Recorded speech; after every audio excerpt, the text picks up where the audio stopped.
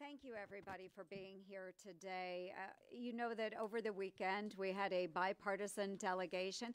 Actually, it's more tripartisan because we did have an independent with us as well. But what we did, we demonstrated the U.S.'s unwavering support for the freedom-loving people of Ukraine, and we affirmed strength of NATO.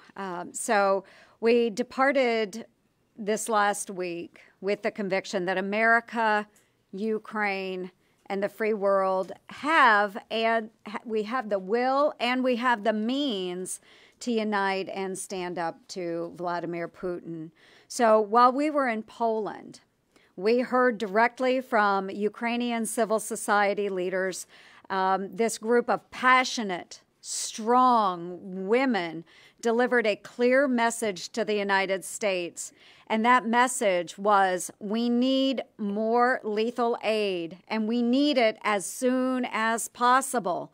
They are very rightly concerned about the pace and the flow of the lethal aid into Ukraine.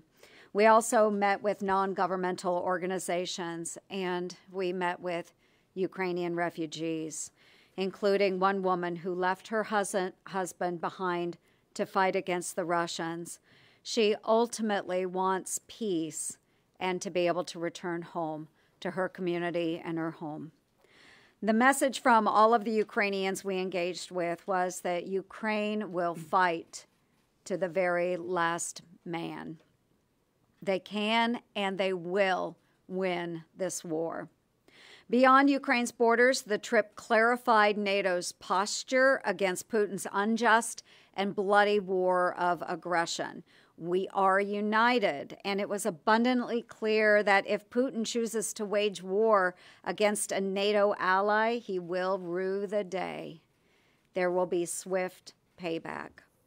After discussions with U.S. commanders on the ground in Germany and in Poland, I'm confident that the American military is primed at the tip of the spear to deter further aggression and keep Americans safe if we are called upon. So going forward, America's commitment to Ukraine and to our NATO allies must always endure.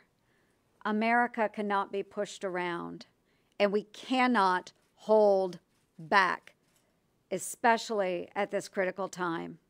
The U.S. should help facilitate the transfer of the Polish MiG fighter jets and follow on by quickly backfilling with our own F-16s.